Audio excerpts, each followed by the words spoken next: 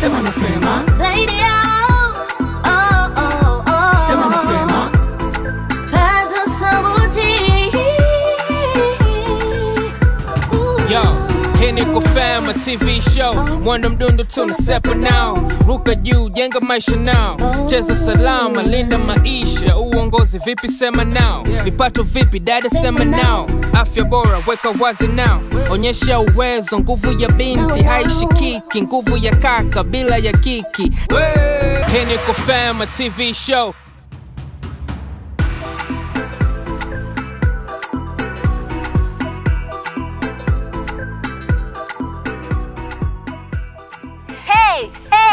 Hey, tupo Rock City, Mwanza. Bwana, yani hapa ni mwendo wa kujichana tu na masato. Na wakati naamka nilipiga sato yangu, alafu nikajiuliza, hivi mpango wangu wa leo ukoje? Nikagundua kwamba kila mmoja akiamka asubuhi ana mpango wake binafsi. Naoga, navaa, nenda kazini, nenda shule. Ila leo ndugu yangu nataka nikukumbushe, wahenga walisema, ukitaka kukwenda haraka, nenda peke yako. Ukitaka kufika mbali, nenda na wenzako. Sasa unajua nini Lydia? Wahenga hawakutuachia tu msemo, wakatupa na mfano. Mfano mjwa wao shughuli zao na kazi zao zote zifanya kwa pamoja. Na hii inawasaidia wao kutengeneza kichuguu ambacho hata mwanadamu wakati mwingine ni vigumu kukivunja. Hii inamaanisha mwingine anabeba tofali, mwingine anabeba mchanga, mwingine anaenda kuteka maji. Kwa miaka 20 Femi na Hip tumekuwa na club za Fema nchini Tanzania. Na hadi sasa tuna zaidi ya club 2500. Klabu hizi bwana wakikaa wanakula pamoja, wanasoma pamoja, wanafanya biashara pamoja. Na hadi sasa wameweza kutengeneza mtandao wa Fema Club kutoka shule tofauti tofauti, mikoa tofauti tofauti nchini Tanzania. Kwa hapo inamaanisha kwamba wana Femi na Hip tumewaunda vijana wanafanya kazi kama mchwa, au sio? Basi twende tukaungane na vijana wao wenyewe, wana club wao wenyewe, watuambie ni kwa nini wamejiunga na Fema Club mashuleni mwao. Mpango mzima unaendeshwa na mimi, Lydia Charles, ukipenda unaweza kuniita Lynn. Na mimi ni Geoffrey Meko Machemba ndani ya Fema TV show. Nimejiunga na club ya Fema kwa sababu ni club ambayo inanifanya mimi kama msichana kwanza kujitambua, lakini pia mimi kama msichana kutambua haki zangu, na mimi kama msichana kutambua mambo ambayo yananihusu na mambo ambayo yatanisaidia mimi baada ya kumaliza hapa. Nimejiunga na club ya Fema pale tu nilipopenda hali ile ya kuhamasisha watu jinsi na elimu ya ballet kwa vijana ambapo ilikuwa inatolewa kwa upande wa Fema. Nimejiunga na club ya Fema kwa sababu imenifanya niwe confidence, niweze kuhusika kujua mambo ya kijasiriamali ikiwemo kutengeneza juice, kutengeneza pedi kwa kutumia cherehani, na inanifanya nielimishe wanajamii wenzangu kupitia elimu zake na elimu ya nguvu ya binti iliyonifanya mimi mwenyewe kujiamini. Mimi nilijiunga na club ya Fema sababu kubwa hasa ni kwamba nilisisimka na kupata haya mafunzo ya kujilinda kama mimi ninavyoona niko kwenye puberty. Kwa hiyo nikawa nimepata elimu ya kujilinda zaidi na vitu kama hivyo. Tokea nimejiunga katika klabu ya Fema imenisaidia mengi sana. Nimejua mimi ni nani, nataka kufanya nini, saa ngapi na wakati gani. Nimejiunga na klabu ya Fema kutokana na kwamba klabu yetu hii imekuwa bunifu hapa Misungwi Sekondari. Naweza kuona miradi mbalimbali inaweza kubuniwa, nyumba ambayo unaweza kuiona hapo imeweza kubuniwa ya makopo, maana yake kwamba taka ambazo zinaonekana kama ni taka ambazo katika jamii zimeweza kukusanya na kufanya kuwa kitu cha muhimu. Unajua nini Lydia? Wengi hujiunga katika makundi kwa sababu ya mgumbo. Wengine wanajiunga katika makundi kwa sababu wamemwona tu fulani kajiunga. Lakini wapo ambao wanajiunga kwa sababu wanataka kujifunza. Exactly Geoffrey. Na kwa Fema Club ni hivyo hivyo. Wanafunzi wanajiunga kwa sababu tofauti. Kuna ambao wanajiunga kwa sababu wanataka ku have fun. Kuna ambao wanajiunga ili wapate marafiki wapya. Lakini lengo ni moja tu, nalo ni kujifunza juu ya masomo ya ziada. Kwa Kiingereza wanasema extracurricular activity. Basi twende tukaungane na Marian kutoka Misungwi Sekondari ambaye yeye ni mwana Fema Club. Atuambie kwa nini alijiunga katika club ya Fema na je, kilimpata nini baada ya kujiunga? Marian ni msichana, ana umri wa miaka 18. Nazaliwa katika familia ya watoto watatu, anaishi na baba na mama. Vile Marian ni mwanafunzi wa form 5 SGL, na pia Marian ni head girl, ni kiranja mkuu, lakini pia Marian ni mwanachama wa club ya Fema Misungwi Sekondari. Mama yangu ni mama bora duniani kwangu. And she is the best mother in the world. Kwa sababu Unajua mimi nasema kwamba mama ni Mungu wangu wa pili, kwa sababu ndiye aliyenizaa na amenilea muda wote. Hapa nilipo mimi katika mafanikio yangu kama 90 mamangu amechangia. Mimi siwezi kuficha babangu ni mkali, lakini ukali wake ni mzuri kwangu, naona unanisaidia. Babangu ni mstaafu kwa sasa, lakini alikuwa anafanya kazi Tanzania Post Corporation hapo. Kwa hiyo pale majarida ya vyama yalikuwa yanatoka Dar na wapi yote alikuwa anafikia kwanza kwao pale, ndio anasambaza kwenye shule zingine. Kwa hiyo alikuwa anakuja na kila mwezi anakuja na kopi. Kwa hiyo tokea nyumbani nilikuwa naona kina dada Bahati. Nimeanza kumuona dada Bahati toka yuko binti kabisa, yani yuko mwembamba na Rebecca nini, unaona. Kwa nikawa ninavutiwa na muona kina Salama Jabir, Master J. So nikawa ninavutiwa, nimejiunga na klabu ya Fema kwamba nisome tu ile majarida kila mwezi, nipate jarida langu nisome hivyo. Nilipokuja hapa Misungwi sasa high school, club iko active, iko tofauti na kule nilikotoka Olevo kuna majarida, lakini activeness no. Mimi nilikuwa mtu mwenye aibu sana. Toka niko form 1, watu ambao nimesoma nao form 1 na form 2 wanaweza kama mashahidi juu ya hili. Sio mtu ambaye nina marafiki wengi sana, nina friendships zako kubwa sana. Sio mrahisi sana kuzoea watu kwa haraka. Nakumbuka siku ambayo wamenipeleka shule mara ya kwanza, nililia, yani ile the fact kwamba ninaenda kukaa mbali na nyumbani. Ukiwa mwanachama inabidi uwe unahudhuria vipindi vya Fema. Sasa unakuta siku nyingine mnafundisha watoto wa Olevo kuhusu mambo ya kujilinda, kujithamini, unaona, kuepukana sijui na ngono zembe. Nikajikuta nasema no, naweza, I can. Kwa nikajikuta naweza hivyo. Mwisho wa siku nikapata ujasiri, naweza sasa, ninasimama nina address watu. Ile tu kuchanganyikana ikanitolea aibu.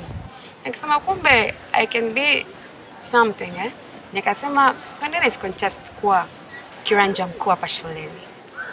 Best friend yangu Keja akaniambia you can girl. Nikafanya campaign, yani kote madarasa yote kutokea form 1 mpaka form 6, na mwisho wa siku kura zikaongea. Nikashinda na mpaka sasa ni kiranja mkuu. Vitu ambavyo nimefanya najivunia kwangu kama kiongozi ambaye ni zao la klabu ya Fema. Kwanza ninaambukiza ujasiri wangu. Ninaongea na viongozi wangu, tunapanga muda, tunafanya nao classes mbalimbali. Ninapenda sana kuona wadogo zangu nao pia wanaweza kusimama wakaongea kwa lugha ya Kiingereza. Japo wanasema imekuja kwa ndege, lakini na sisi pia tumo ya. Cha mwisho nilichokumalizia, napenda kuambia wasichana wote, cha kwanza wajitambue. Cha pili wajielewe. Cha tatu wajithamini. Wow. Geoffrey, Marian alijiunga na Fema Club ili aweze kusoma majarida ya Fema, lakini amepata zaidi ya kile alichokitarajia. Ndio Lydia, alikuwa na aibu lakini sasa hana kabisa. Na alikuwa hawezi hata kuongea mbele za watu maskini, lakini sasa hivi anaongea aswa. Na juu yako ameweza hata kugombea nafasi ya kilanja mkuu shuleni na akashinda. Na hiyo ndiyo nguvu ya binti. Basi hii ndio ile time ya mjadala, na leo tupo na wanafunzi wa Fema Club Misungwi. Sijui Geoffrey wao sababu zao ni zile za Marian au walijiunga wanataka ku have fun au wanataka kujifunza. Hebu twende tukawasikilize. Tuungane nao ili tuweze kufahamu zaidi kwa nini walijiunga na Fema Club na kipi kiliwatokea ndani ya Fema TV show.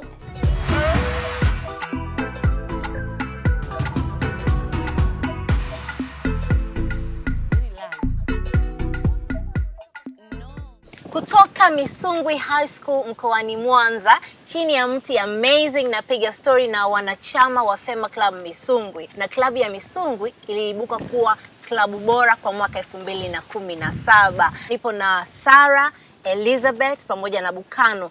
Kwa pamoja tutajadili umuhimu wa Fema Club mashuleni. Karibuni sana. Tuanze na Sarah. Kwa nini ulijiunga na klabu ya Fema? Mimi nilijiunga na klabu ya Fema just to have fun. Elizabeth.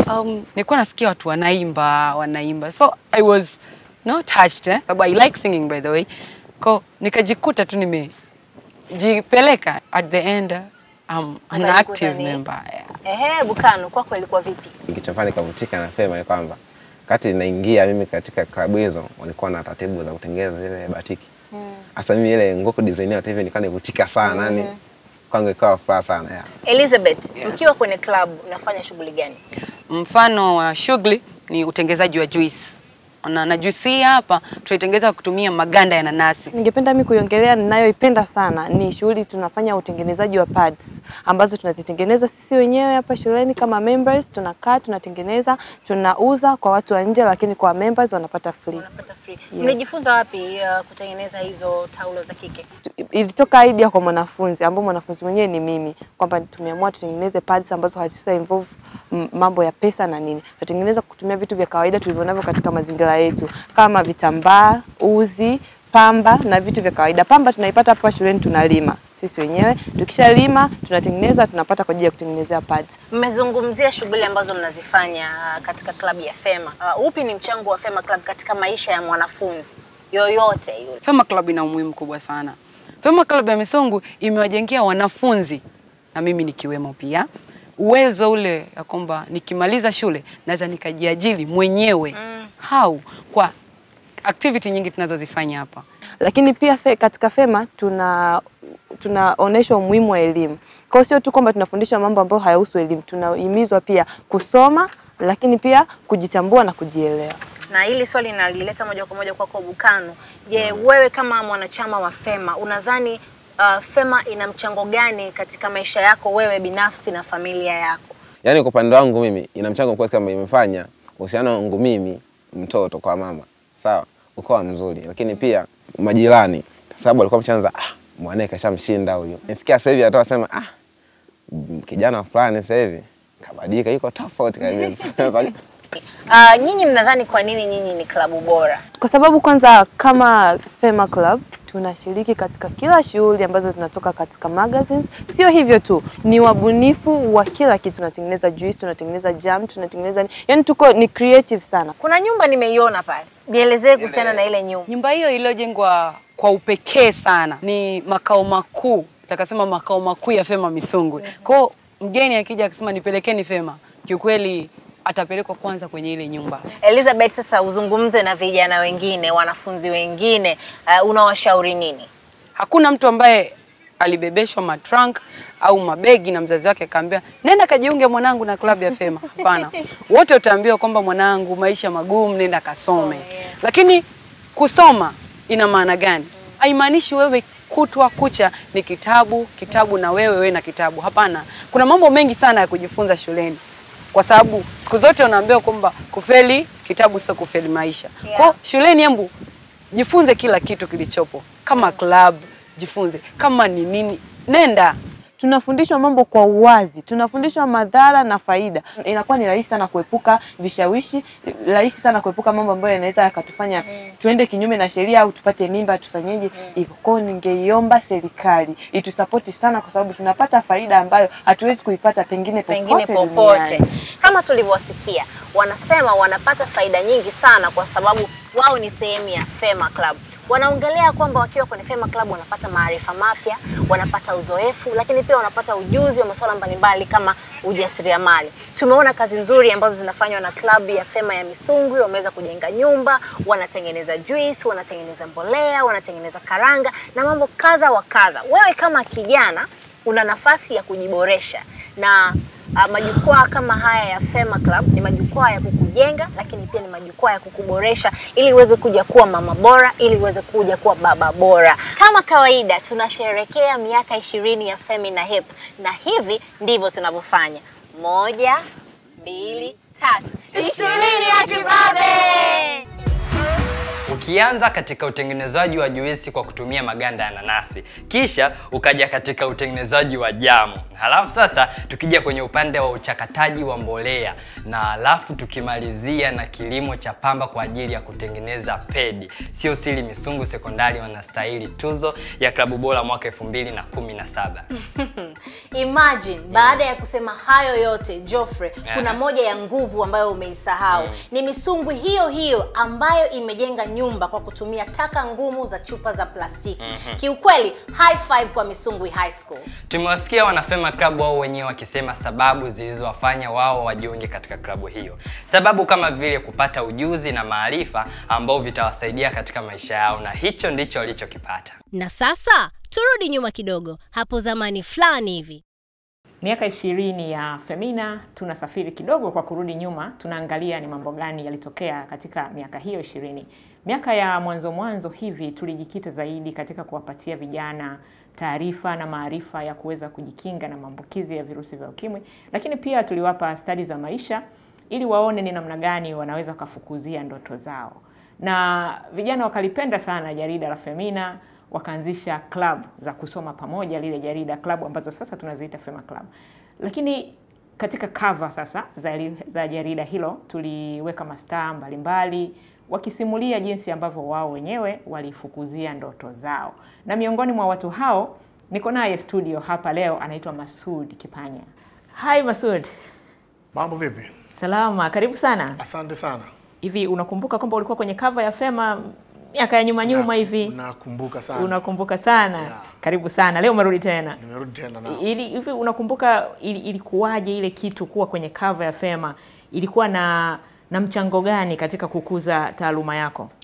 Halikuwa jambo dogo kwa sababu wakati ule unajua miaka 20 iliyopita gazeti la mimi naliita Femina bado.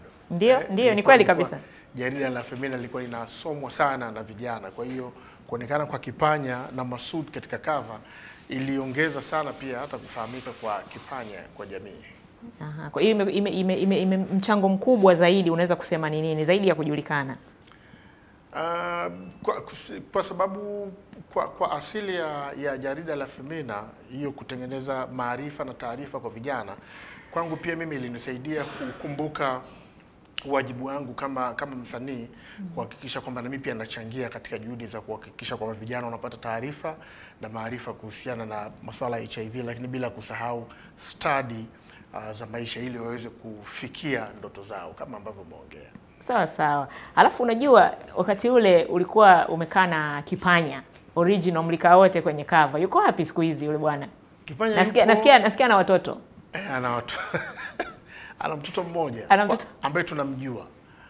Sasa tujui huko nje kama ana watoto wengine, lakini mtoto ambaye tunamfahamu ambaye anafahamika ni mmoja. Ingawa mkewe hatumuonioni sana, lakini ana mtoto mmoja. Huyo mtoto anaitwa nani huyo? Kipanya Junior. Kipanya Junior. Safi sana. Asante sana Masoud. Na miaka 20 ya Femina, unatuambia nini sisi familia ya Femina? Keep the fire burning. Keep the ball rolling, yani maana yake ni kwamba msiuzime moto, kwa sababu inawezekana hali ya sasa hivi ni mbaya zaidi kwa vijana kuliko hata jana, nikimaanisha jana miaka 20 iliyopita, kwa sababu miaka 20 iliyopita hizi platforms ama hizi mbinu zinazotumika sasa hivi, yani mbinu zimewepesisha zaidi, mifumo imekuwa miepesi zaidi kiasi kwamba hatari kwa vijana imekuwa ni kubwa sana. Zamani kuna vitu vingi walikuwa wavione, lakini sasa hivi vitu vingi wanaviona kwa kupitia hii mitandao. Kwa hiyo kama mlikuwa mnadhani mna kazi kubwa miaka 20 iliyopita, sasa hivi ndio mna kazi kubwa sana. Kwa hiyo mchango wa Fema unahitajika sana kwa vijana. Asante sana Masoud. Hiyo kwako mtazamaji ni cover moja tu tunayo wiki hii, lakini wiki nyingine ijayo tuna cover nyingine. Mimi naitwa Amabilis Batamula, tutakutana wiki ijayo. Moja kwa moja tuungane na mkuu wa uhamasishaji jamii ambaye ndiyo msimamizi wa Fema Club. Huyu anaitwa Nash Molel kutoka Femina Hip. Mpenzi mtazamaji, siku ya leo nipo na dada ambaye ni kipenzi cha wana Fema Club wote nchini Tanzania. Anaitwa dada Nash. Karibu sana dada Nash. Asante sana Jeffrey. Okay, dada Nash, wewe ni manager wa kitengo cha uhamasishaji jamii humu Femina Hip.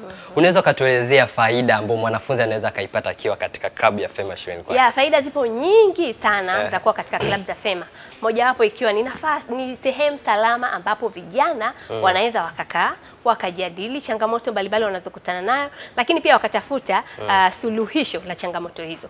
Ni sehemu ambayo vijana wanaweza kujifunza na wakawa vijana ambao wanaleta mabadiliko chanya katika jamii. Kwa mfano wewe. Lakini pia tuna vijana wengi ambao kupitia club za Fema wameweza kuwa na mitazamo chanya. Wameweza kuwa wanaajibika. Kwa muda huo wamekuwa ni vijana ambao wameweza kuwa mifano katika jamii yetu. Kwa sababu katika club za Fema tunawajenga vijana kupitia jarida la Fema na shughuli mbalimbali wanazozifanya. Lakini pia tunaenda mbali zaidi, tunatoa mafunzo kwa walimu. Kwa hiyo wale walezi wa club za Fema tunawapa mafunzo ya jinsi gani ya kutumia vizuri jarida la Fema ili liweze kuleta matokeo chanya kwa vijana na pia serikali kwa ujumla. Kwa sababu kazi tunayoifanya hata serikali inaijua na inaitambua, na ndio maana unakuta Femina inashirikishwa katika shughuli mbalimbali zinazohusiana na maendeleo ya vijana. Tukiangalia takwimu za haraka zinasema kwamba Femina Hip mpaka sasa hivi ina club zaidi ya 2300 nchini kote Tanzania. Tuangalie ni kwa namna gani mnaziendesha shughuli hizo za club? Tunaweza kuendesha shughuli hizi vizuri kwa sababu tumeweka mifumo. Kwa hiyo mifumo inaanzia kuanzia shuleni, wanafunzi wenyewe wana uongozi wao. Kwa hiyo kuna mwenyekiti, kuna katibu, kuna mweka hazina. Lakini pia tuna walezi wa club za Fema ambao tunawapa mafunzo. Tunawafundisha jinsi gani wanaweza wakatambua changamoto wanazokutana nazo vijana, jinsi gani wanaweza wakawasaidia vijana kuwa na mabadiliko chanya ya tabia, lakini pia tunatoa mafunzo ya kuhusiana na masuala ya ujinsia, ukatili wa kijinsia na jinsi gani ya kumlinda kijana na mtoto. Kwa mnatoa mafunzo kwa wanafunzi wao wenyewe. Na wanafunzi wale ni waelimishaji. Kwa sababu unapokuwa kwenye Fema Club ni mwelimishaji. Kwa hiyo yale mafunzo unayopata, ile elimu na taarifa mbalimbali unazozipata kuhusiana na kazi za Femina, wanaenda sasa kuipeleka kwa wanafunzi wengine ambao wako nje ya club za Fema, lakini pia kwa jamii inayowazunguka. Tuna agenda 3.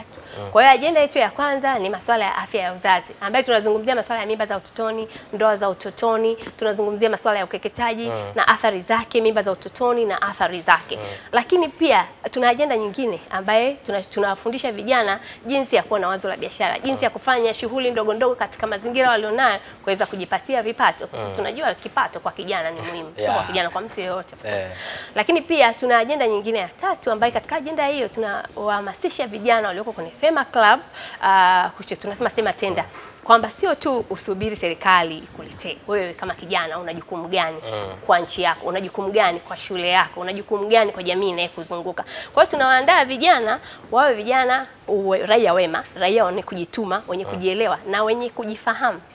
Kwa sababu lengo letu kubwa ni kuhakikisha kwamba tunazalisha vijana wanaojitambua, wanaojielewa na wanaoweza kufanya maamuzi sahihi. Femina Hip inapata matokeo gani kutoka klabu hizi? Matokeo yako mengi. Kwamba tumezalisha vijana wengi wanaojitambua, tumezalisha vijana wengi wenye kuchukua hatua, tumezalisha vijana wengi wenye kufanya shughuli mbalimbali. Lakini pia tumezalisha vijana wengi ambao sasa hivi wana asasi zao, wanaziendesha. Tuna vijana wako katika nafasi mbalimbali za uongozi. Bila kusahau kwamba walimu wengi ambao ni walezi wa club za Fema, wao walivyokuwa wanafunzi walikuwa wanachama wa club za Fema. Kwa hiyo haya ni matokeo mazuri. Lakini tunaweza kuona jinsi gani vijana wameshaanza sasa kuatana viwanda vidogo vidogo mashuleni na wanafanya hivi. Ni kitu ambacho hata huko nyuma kilikuwepo, lakini kupitia club za Fema kimekuwa kama kimezaliwa upya. Kwa vijana wanafanya shughuli mbalimbali. Haya ni matokeo mazuri. Lakini matokeo mengine makubwa ambayo tunayaona ni jinsi gani Femina imetambulika na kazi za Femina zimetambulika katika nchi yetu. Tunapata maombi mengi sana ya club za Fema. Lakini pia matokeo unaweza kuiona katika ngazi ya taifa kwamba serikali imetambua kazi zetu na hata kutupa ruhusa ya kuendelea kufanya hizi kazi na vijana mashuleni, kutupa ruhusa ya kufanya mafunzo kwa walimu. Dada Nashi, naomba utuache na neno moja zuri, neno moja la busara kutoka kwako. Neno kubwa ambalo ningependa niliache kwa kila mmoja. Vijana wanahitaji msaada. Kwa neno lingine wanasema support. Kwa sababu kwanza wako wengi na wanaweza kuleta mabadiliko makubwa. Basi kila mmoja katika nafasi yake hakikishe anasaidia vijana. Wakuu wa shule wasaidie hizi clubs. Lakini pia jamii inayowazunguka isaidie, kwa sababu ni vijana ambao ni wengi na wana mabadiliko yanaonyesha. Lakini kwa sababu imeonekana kwamba Fema Club inazalisha vijana wanaojitambua, basi kila mmoja katika nafasi yake hakikisha anasaidia kuwezesha kuwafikia watu wengi zaidi. Mpenzi mtazamaji, kama ulivyokwisha kuona umuhimu wa kuwa na club za Fema mashuleni kwetu, basi mimi naitwa Geoffrey Mike Machemba na siku ya leo nilikuwa na dada Nashi. Lakini kabla ya yote, dada Nashi, mimi naombi na kizushi, naomba nipige selfie na wewe. Hamna shida. Okay. Karibu. Sawa, asante sana.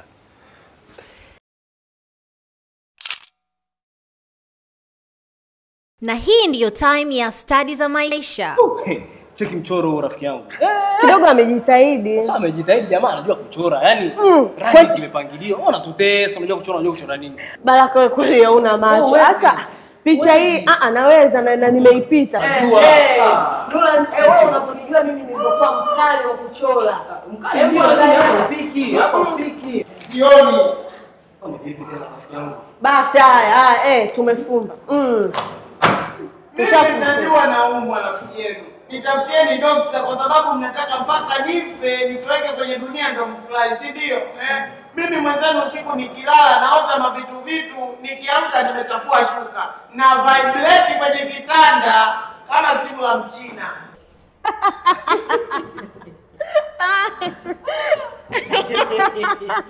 Dula, ujanja wako wote huo bado hujapata uelewa hichi kitu. Umepatikana, ila sikia. Hahitaji dokta wala sio mgonjwa. Unawapitia tunaitwa ndoto nyevu. Ni hali ya kawaida. Sasa unaona kwa mtu unataka uniteketeze. Wewe Dula wewe. Sasa tulia sasa. Tulia. Hiyo ni tulia kwanza. Tulia. Dula, hiyo ni hali ya ukuaji, yani ya kawaida kabisa, kutoka utotoni kwenda kwenye utu uzima. Ni kawaida. Haji Baraka naye ameshapitia. Kweli? Kwa hiyo na wewe umeota nywele za huku. Ila mimi kitu kimoja. Sisi tulifunza leo mapema. Kwa maswala yao tulifunza mapema. Watu kwenye majamii yetu kuona hapo, eti vitu kama hivyo ni rahisi. Unajua shida hapo ni mtoto sana. Haya hapa. Tumeandikwaje hapa? Hii kurasa hii. Usione picha vya ajabu hivi unadhani vina maana. Vina maana sana. Hao watu wanauliza maswali, wamejibiwa. Wao mwenyewe wanaweza kuuliza swali, wamejibiwa. Lakini ukisoma hapa utajifunza vitu vingi. Achana na picha sasa. Kwenye Fema Club tuna mambo mengi. Maswala ya ukuaji kama maswala ya kiuchumi, ujasiriamali, kuwajibika kama vijana. Ila kwa siku ya kesho ni specific. Sawa Wajibu ya vipaji. Mpaka saa 5. Asubuhi. Wamo. Wakuimba. Wamo. Maigizo. Wamo. Vitu gani? Wamo. Yaani kesho. Sasa hivi yani unapokuwa unapataka swadaka. Wapi? Mimi kwenye mambo ya masanaa ya mimi ndo kiboko. Una sanaa gani? Mimi bwana Dula, ngoja mimi nikukatae kwa sababu mimi nakujua wewe huna chochote zaidi ya kipaji cha kula tu hapo. Una chochote.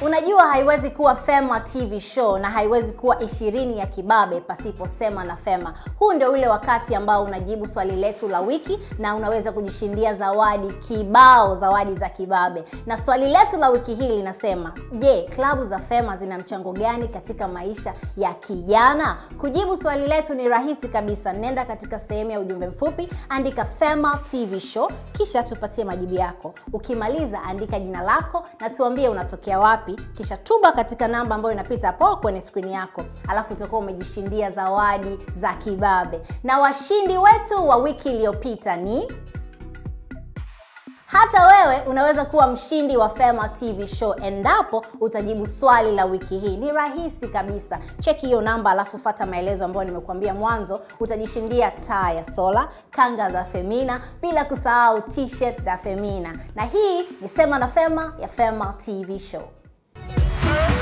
Shangwe za kutosha kwake Nash Molel ambaye ni msimamizi wa klabu za Fema. Nash amesema kwa nini Femina Hip tunaendelea kuamini mfumo huu wa club.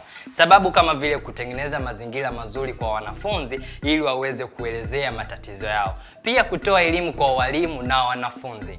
Na zaidi ya hayo, wanafunzi wakitoka ndani ya Fema Club wanakuwa wanajitambua, wanajithamini na wana uwezo wa kufanya maamuzi, na wao kama club wanapata mafunzo ya ujasiriamali, stadi za maisha. Hivyo basi, Femina Hip inafahamika kila kona nchini Tanzania. Basi huu ndio mwisho wa kipindi cha Fema TV Show.